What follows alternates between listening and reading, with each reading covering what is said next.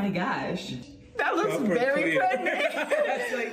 That's like not inconclusive. That does not look inconclusive. Dining Hall David Williams. We met in the dining hall of our college dorm. I had a gynecologist look at me and say, you know, you should freeze your eggs. And here's something I never thought I'd be doing on national television. So right now the exam is happening, and this is what we're seeing inside to see how many eggs I have in my body right now. I think there's this mythology that women can't have both.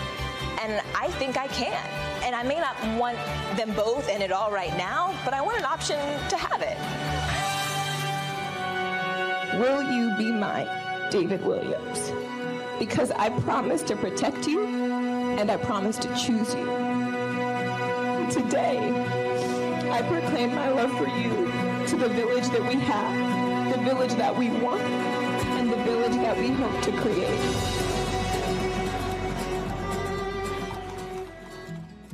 It's an unboxing.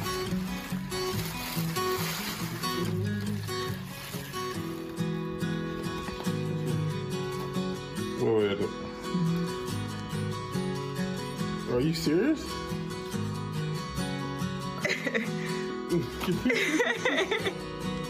Are you kidding me? What? Oh no! Really? Are you serious?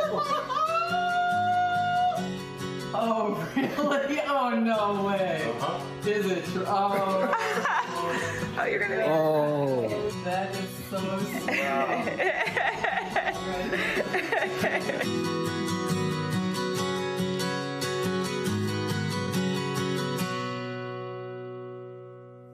Oh, 2023. You're gonna make David me looked so cry. surprised. How was it telling your families? I think he thought I was giving him a COVID test. He's like, he looked at me and was like, what? I'm negative. Yeah, wow, sorry.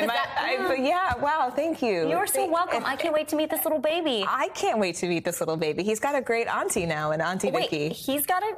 Sorry. I don't know. No, I don't really know. Okay. I was like, are we having another I don't reveal? really know. But if I can, I do want to say thank you to our incredible team who put that together, because that is so meaningful to me. I could not be more excited to bring this baby into the world with such an incredible team. So thank you, and thanks to our viewers. We're so excited for you. Congratulations to you and your whole family. Thank you. Thanks for watching our YouTube channel. Follow today's top stories and breaking news by downloading the NBC News app.